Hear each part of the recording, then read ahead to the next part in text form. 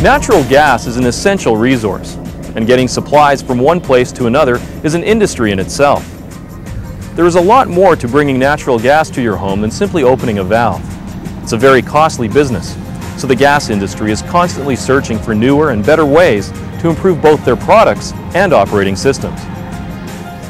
Today we are going to look at one aspect of moving natural gas, the requirement to add heat as you reduce pressure. Natural gas travels across the continent in pipelines, and a key factor is pressure control. Transportation systems pipelines run at very high pressures. To deliver the gas to consumers, it is necessary to reduce the pressure of the product.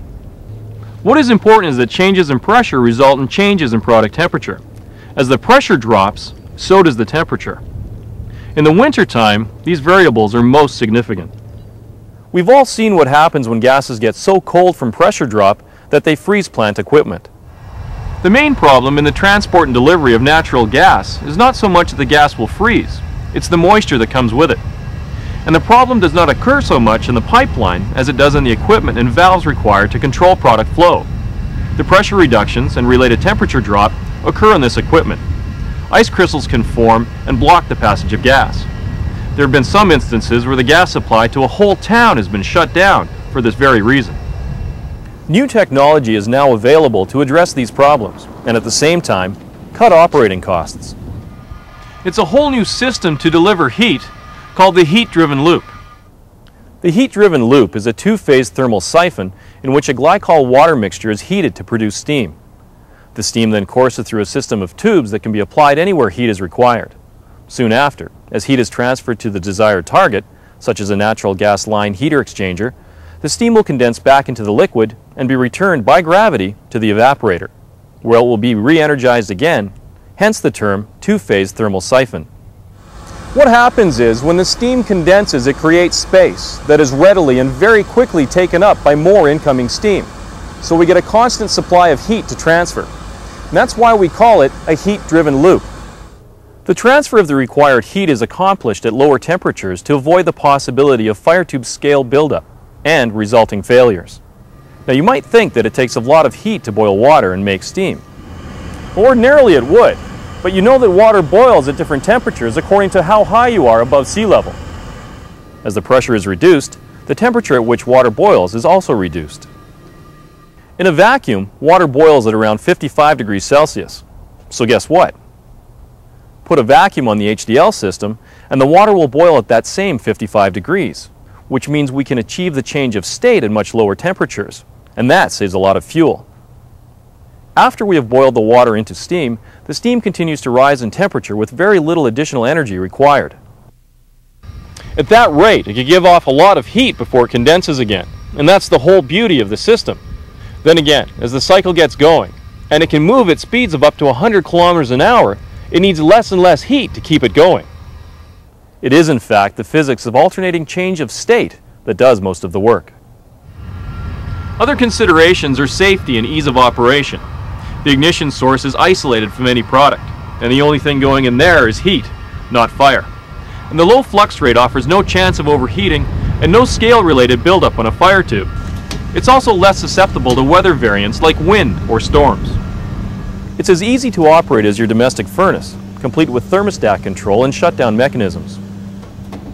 Due to the design of the burner, we can use a smaller pilot that saves fuel when the heater is not actually in full operation. And because the pilot is less likely to be extinguished, the burner system is far more reliable.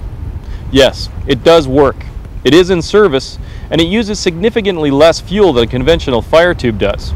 As well, the heat that is produced is much more efficiently distributed. Considerable research and testing have been conducted in the development of production units to verify some impressive performance results. Let's look at some test data. One such test compares fuel consumption. Savings of around 50% have been consistently recorded. Similar results have been achieved for the Environment Canada standard of heating degree days at 18 degrees Celsius. In addition, bench testing has been carried out by the Saskatchewan Research Council. Based on testing done by the Saskatchewan Research Council on behalf of Sask Energy, we have found that the heat-driven loop dry line heater shows significant advantages over conventional line heaters, including improved thermal efficiency, improved combustion efficiency, reduced emissions, improved response time, and a much lower thermal capacitance. An improvement in the thermal efficiency from 55 to 62% was measured from conventional technology to the heat-driven loop dry unit firing at approximately 240,000 BTUs per hour. This results in fuel savings of over 10% compared to conventional technology fired at full load. Evaluation of the new technology at half load indicates a thermal efficiency of 58% compared to 38% for the conventional technology. This offers a fuel savings at half load of 35% when compared to conventional line heating practices. Furthermore, all of the testing conducted with the dry unit resulted in higher thermal efficiencies.